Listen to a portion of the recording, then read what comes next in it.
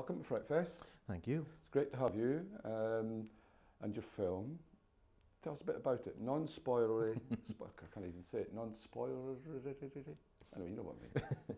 Yeah. So our film is called Bring Out the Fear. It's an Irish folk horror about a couple in a doomed relationship who find themselves trapped in a woods that sees them being tortured by malevolent forces. And that's it. We shot it back around 2009, at the tail end of 2019, just as the pandemic hit. So we had to kind of work through the end of that, and we're delighted to finally have it together to actually be able to show it to people now, finally in front of a live audience. And the idea for the film came from?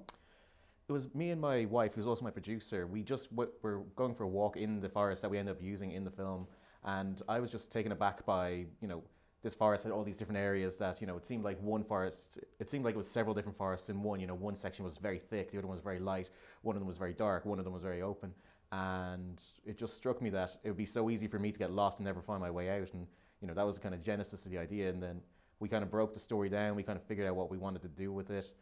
I started kind of bringing in the themes that I wanted to work with, really about the couple and the relationship, and the idea of a relationship falling apart, and one person wanting to fix the relationship by getting married, whereas the other person's entire idea is that the relationship should be over.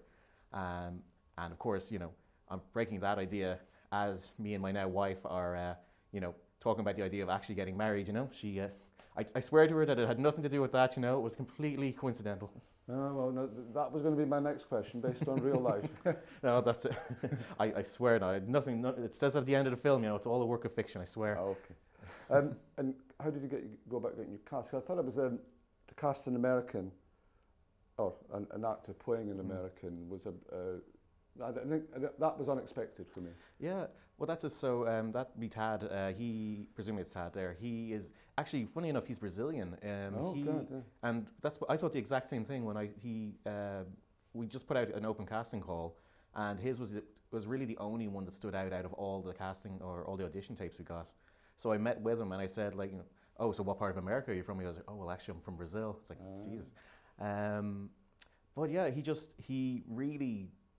His performance just seemed to be exactly what I've written on the page, and I loved the idea of having, even though I knew as an Irish film, when you go out of Ireland with an Irish film, it's always going to be an Irish film, Irish locations, Irish actors. It doesn't, there's no point in trying to pretend it's like, an American film or, a UK film or anything. And just having that kind of bit of diversity with someone from outside of Ireland in the cast, it just kind of opened it up a little bit to me. And then having him work with Kira, who she's quite Irish through and through, and she was someone that we'd known and we'd worked with before, and she was the exact opposite, whereas he was exactly what I'd imagined the character to be on the page. I'd written the character for her to be a lot more of a gruffer kind of character, but then when she took it, she has this innocence about her that I just thought really worked well for, just kind of, she's a very naturally sweet and kind of has almost this innocence or unassuming-ness about her, and to kind of have her, but have little kind of sarcastic asides, it feels a lot more natural than it would for maybe, because Irish people, I mean, you probably know, like, same with Scottish people, it's like we have a massive sarcastic streak running through us all, We do. And interesting, I'm liking film. That's the way us Scottish people and Irish people pronounce film. I can't think of any other way to say it. No. Anyway, but Irish film industry seems to be quite healthy. Yeah. But obviously it has challenges. What were the biggest challenges making this film? Obviously getting the money. Well, I don't think we got the money really.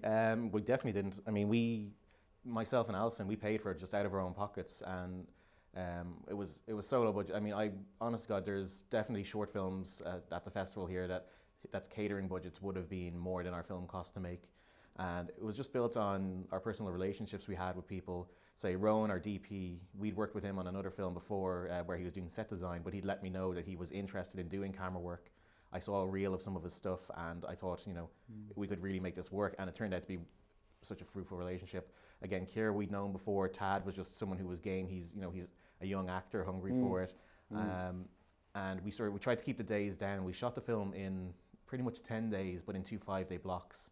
And that was kind of cater for, it's easy enough to kind of convince people to kind of give their time to a certain degree if it's in a short chunk, so they can still go off and they can do proper paid work or big paid work. and they can do this more as like something that they want to do. And I mean, everyone who was on, you know, I made sure very clear from the outset that, like, you know, this is not going to be, you know, you're not going to be going and paying you know, your year's rent or anything like that with this. But it was all about just something we really wanted to do with it. And you know, when I wrote the script, you know, I don't think we really had to pare anything back because I kind of had a low budget idea in mind when we were putting it together. But I mean, the main thing, like, without a doubt, our money really just went on to feeding people. The Irish film industry as it is really doesn't have a huge body for funding things. We have a government body that will give funding, but it tends to be partnerships with a lot of other companies, a lot of UK companies actually. You'll see an awful lot of Irish films tend to end up with Film 4 as well, that kind of thing. Whereas, so for us, I mean, there's a lot of people who are very deserving of that. They try to go for films that maybe are people who are going to struggle a lot more to get funding. And me and Alison just decided that, you know, we can get this little bit of money here to the side and make the film ourselves. We don't have to, you know, go through years of trying to get something going with a funding body. We can do this now ourselves, and you know, gives us a freedom to do it. And even though it's quite tough to do it under those conditions, even things like when you're finishing post-production on the film, like I edited the film, but the sound and the grade we went off to some other professionals, and again, you know, cap in hand, trying to make favors with people. And it worked out that, you know, the timing just happened to work out. Our color grader happens to be over in Sweden, and they're a proper nice professional. And it just so happens the way Sweden works is that in July and August, the entire country is just off because they're the nice, good months of the year. So they let us come over, or we didn't go over, what am I saying? We were able to send the film over to them while it was completely dead for them work-wise. They did the film in that time. And now that we're hitting September, they're going to be busy and out the door again, so they wouldn't have even been able to give us a look in. Okay. So what's next for you? So, yeah, well, I just want to kind of keep going. I want to make a lot more horrors, obviously, but myself and Alison, we'd started, we did the New Blood, or the First Blood, in FrightFest a couple of years ago. Oh, yeah. And we pitched a film there that I absolutely love. It was Alison's idea, and I really want to see us make that. Now, we need a bit of funding to actually make that one. That can't come out of our pockets. Greg was telling me about that. Yeah. So I remember we were describing it to Barbara Crampton, and she was a little disgusted by the idea.